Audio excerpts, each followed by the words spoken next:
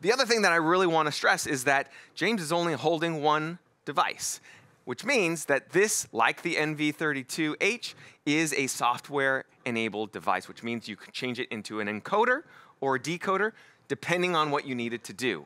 Hopefully what this does for people that are speccing it means that you only have to keep track of one SKU. It also means that if there's a change order somewhere along the process and you needed to change this from an encoder to a decoder, you could absolutely do so.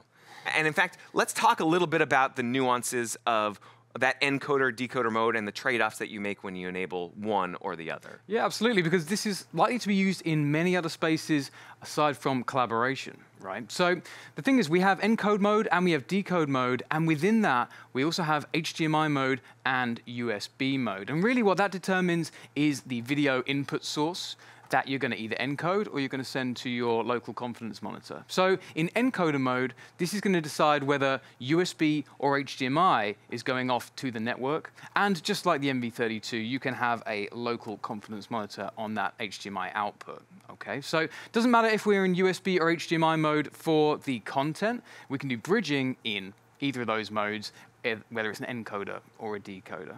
And if we look here at being in the decode mode, the HDMI mode will mean that you have your local HDMI able to go to your local HDMI output, and USB mode means that USB will go to the HDMI output. And of course, in decode mode, you can always take from the network as well.